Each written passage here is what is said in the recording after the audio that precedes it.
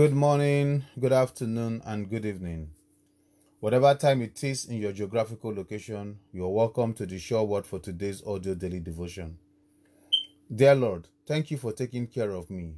I know that you care about every aspect of my life. Lord, please guide me in my daily actions with your loving care.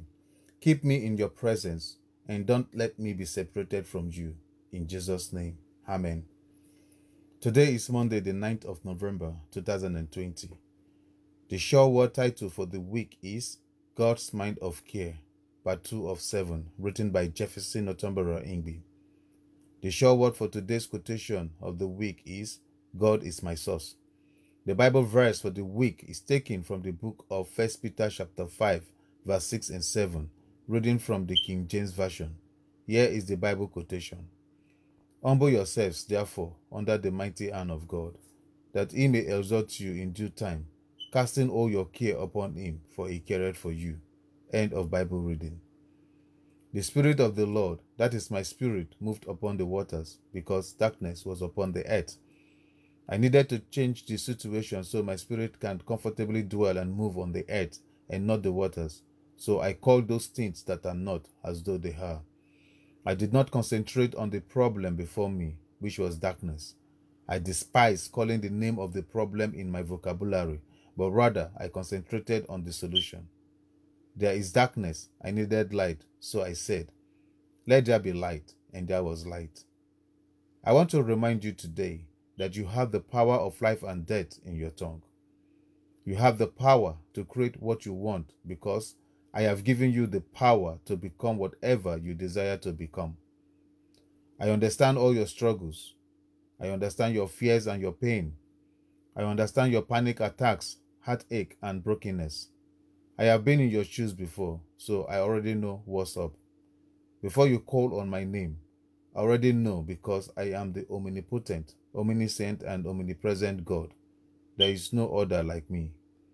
I am the Alpha and Omega, the beginning and end. I know how you feel when those that are closest to you reject you. I know this because every day, millions of humans in the world reject me as well. I have even drunk from life's bitter cup. I know what it is like to be denied and have tears swimming in your eyes. No matter what you are going through, I want you to remember that I have a plan for you. I will be your everything. Bring all your troubles to me. Cast all your cares upon me, for I will never stop caring for you.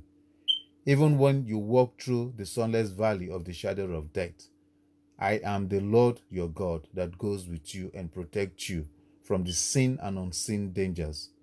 Nothing can by any means harm you because I cover you with my divine protection.